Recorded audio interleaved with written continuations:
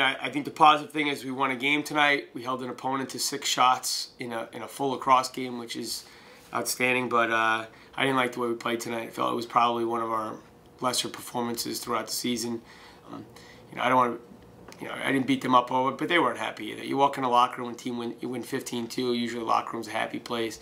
They're pretty down on themselves. So just a sign of our focus and where this program is. Because Murph and Kylie were locked up, it was really easy for me to just dodge right down the middle. They weren't really sliding because of the face guard, so it made it an easy day for me and my teammates to score today. And her approach is fantastic. She puts the extra time in shooting. She's fit. She's fast.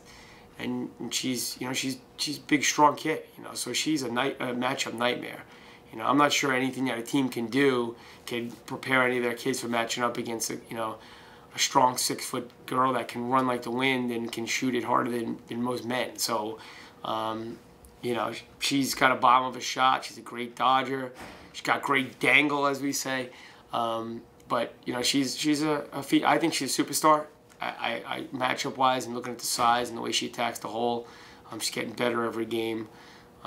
Definitely happy for her, and again, it's important to her. We have Albany this Saturday, which is another big conference game for us. We're not really looking more further than Albany right now. We're taking it one day at a time and just trying to roll through that. It's a game that probably looks like it's going to decide home field advantage, or it could.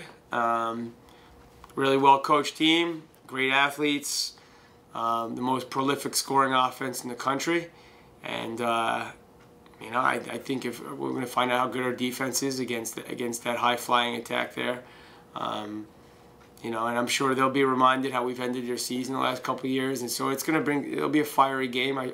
We just got done, addressing it with our kids, but as much as we respect Albany, it's not about them, it's about us.